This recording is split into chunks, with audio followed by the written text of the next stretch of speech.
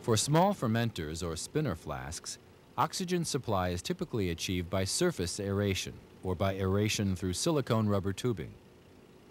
As the scale increases, especially over the range of 30 to 50 liters, sparging becomes more feasible, especially in the cases in which the serum concentration is relatively low.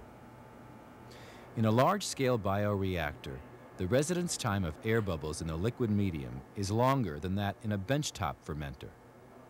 Therefore, the airflow rate required to sustain the same oxygen consumption rate is reduced.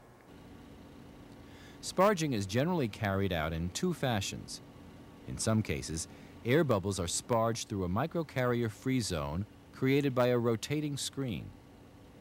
The screen used to separate the microcarriers for medium exchange or perfusion can also be used for direct sparging. Another example of direct sparging in a microcarrier-free zone is in the circulation-type rotating cylinder fermenter. In such a fermenter, air bubbles travel upward in between two stainless steel screens. No direct contact between microcarriers and air bubbles occurs. The second method of sparging is to inject a swarm of small bubbles directly into the culture. The small air bubbles are usually generated by passing air through sintered stainless steel or other porous material with small openings. The pressure drop across the sintered stainless steel is relatively small. The diameter of the bubbles ranges from 0.5 to 2 millimeters. Usually a very slow airflow rate is used.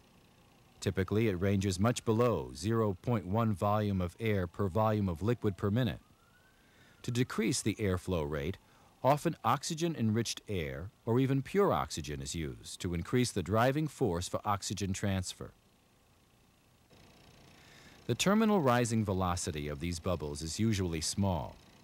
Small layers of foam often accumulate in the liquid surface. In a large-scale fermenter, this does not seem to have a detrimental effect. The accumulation of microcarriers on the top of the foam is not problematic.